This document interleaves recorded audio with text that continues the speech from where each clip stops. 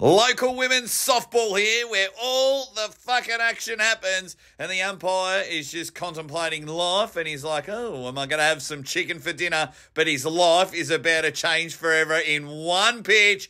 Whack! Right in the plums, and he is dropped like a sack of shit, and the whole game is going on because the women have fuck all sympathy for this guy, and they're just understanding what is going on. And of course, it's the men coming over because they know he is in the most ultimate pain known to the human race. And all the women are still going on with the game. Some girl ran away thinking, what is he whinging about?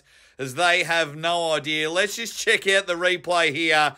And bang, his life is over. His agates are all swollen up. They've gone into his throat. His life is pretty much done.